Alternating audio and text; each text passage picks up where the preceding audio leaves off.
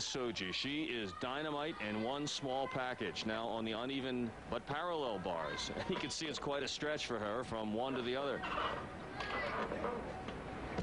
Okay, release move.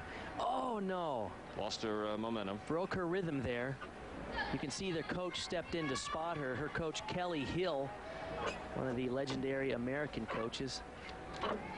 Coach Dominique Dawes and Courtney Coupets and many of the best gymnasts in the world. Oh, she almost went over on that handstand, but she saved it. That's one tough young lady. Shoji of Gaithersburg, Maryland, and the Hill School there.